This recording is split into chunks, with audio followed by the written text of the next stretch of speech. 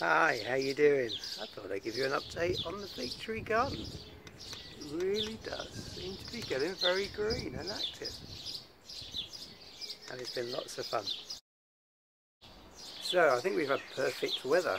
We've had lots of sun and then some real good rain, and therefore the potatoes, as you can see behind me, have gone absolutely wild. They're starting to grow some buds now, so that'll be great. Also we've got some carrots down here coming on nicely. I've got some tomatoes that I've been planting. These are actually the overflow ones. I've given the rest to my neighbours who are going to be having those.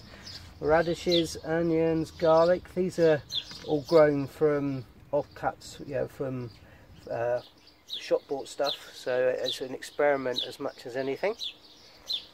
And then this is more potatoes. I thought I'd just try some in a container and see how they went, and they've gone. They look a bit crowded to me. I'm sure I'll get some feedback on that if that's the case.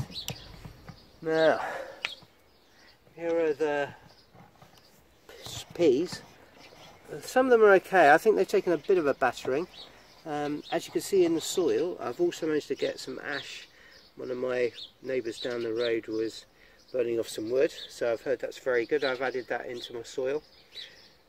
Here is my tomato plants. So these guys are grown in my little mini greenhouse, and they were literally touching the roof, so I've just planted them and given them a good water, and hopefully they'll grow up in this space.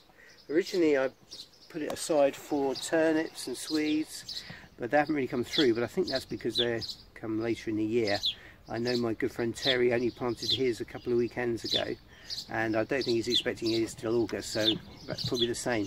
So what I've tried to do is plant the tomatoes in between. You see those pieces of string? That's where the seeds are for the turnips, the Swedes and the parsnips. I don't know if that's a good move, time will tell. And there you have the forest of potato, quite impressive, and hopefully the produce will be just as impressive.